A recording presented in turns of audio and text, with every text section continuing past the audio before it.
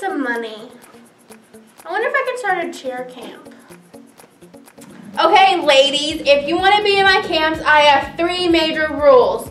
There is no phones, no junk food, and no boys at all. Are you serious, girl? What am I gonna do for the next 2 weeks? Put your left hand up.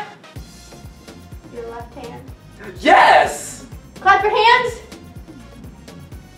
Yo, Courtney, don't I look so fab today? For one, it's Coach Courtney to you, and for 2, it doesn't matter how you look because of your attitude. You are going to the harvest party, and I don't care if you don't want to because you're going to go regardless. Are you serious, girl? Obviously. Peace out. D O O F. I'm a dude. Hey, you tricked me, Courtney.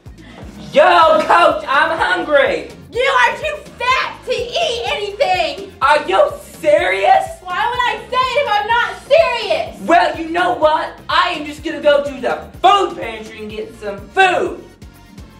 Arms straight, legs straight, balance, not falling. Go. Going. For one, you need to go fix that hair because this is like nappy central. For 2, where did you buy these from? The dollar store? For 3, what is your face going on? It's hairy. You're a lady, not a man. Go shave that off. Number 17, our colors are red and white.